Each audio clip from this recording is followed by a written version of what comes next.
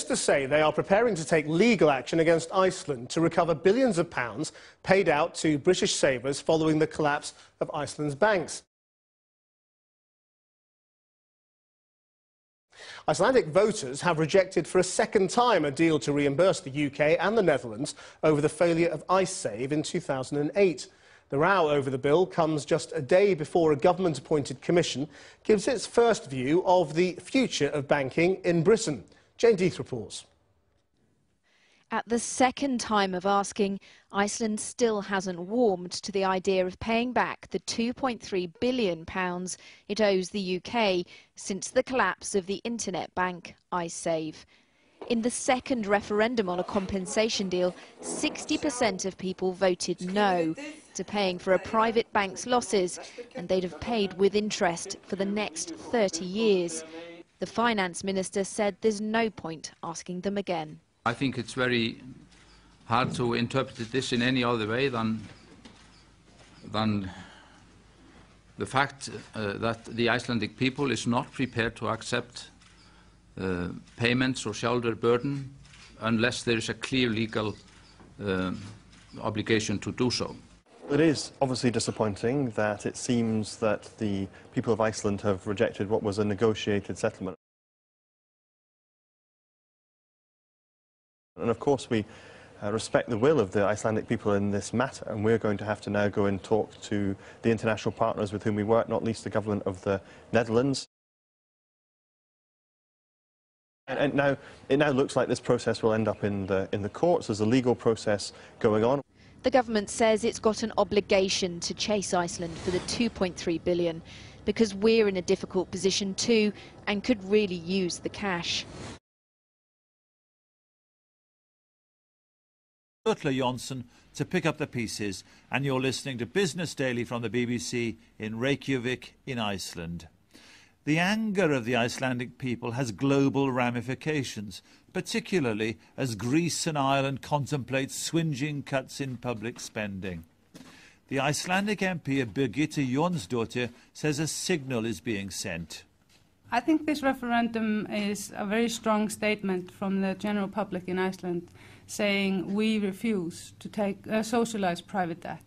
And what this will mean for Europe is, and other countries in the world, and that is why very many nations are trying to stop this referendum happening behind the scenes, is that they fear that this will set an example, for example, in Greece, because people are sick of this. They are really sick of having to take on private debt, especially from the banksters.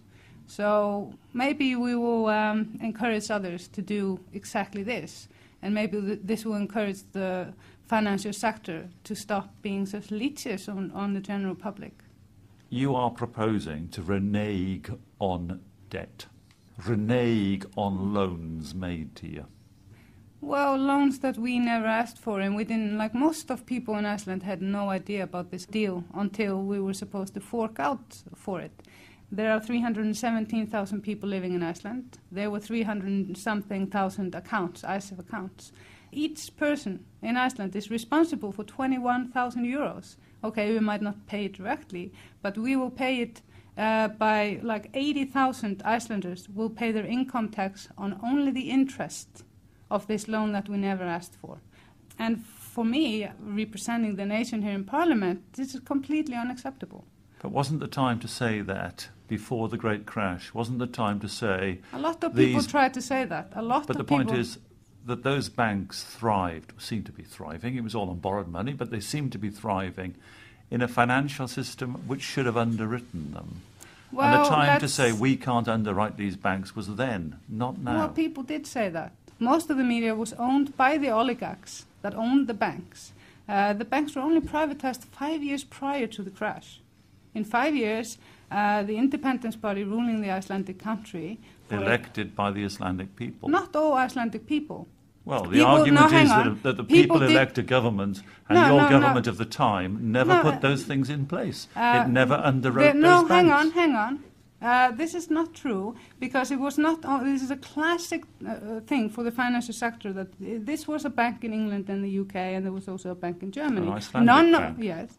Why did none of these countries stop these banks going into their territory? The home government, an elected government here in Reykjavik, in this building, was thought to be responsible for its own banks. Of course it is partially responsible. That's why we take so one you third pay the of money.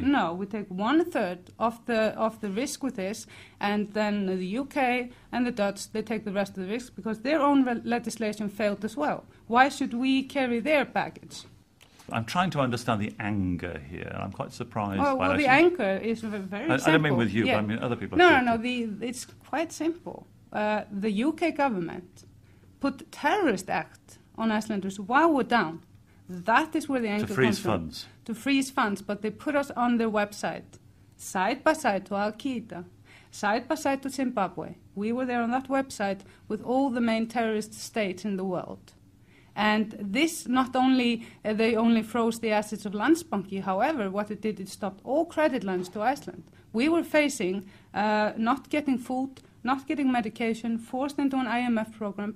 They were experimenting. We're a small country. However, don't forget, we're the first country that this brutal force is used on. This is economic warfare. Birgitte Jonsdottir.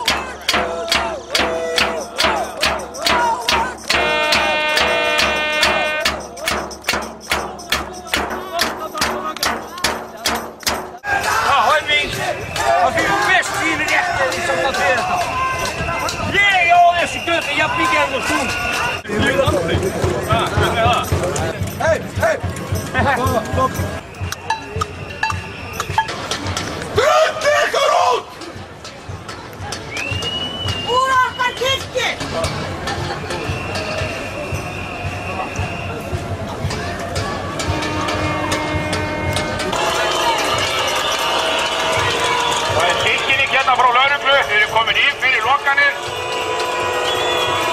og ef við komum nær, ef ykkur koma hérna nær, þá lögreglan tilbúin að beita hitborð og táragasi og kylfum með áþarf að halda. Lögreglumenn tilbúin með brúsana.